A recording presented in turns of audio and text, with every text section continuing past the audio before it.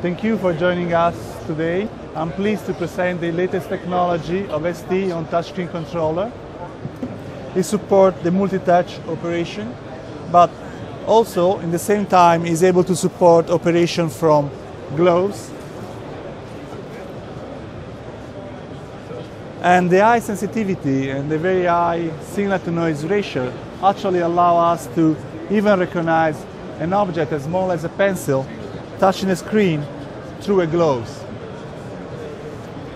Besides that, we can use the hovering operation to recognize the position of a finger on the top of a tablet at 2 centimeter distance from it.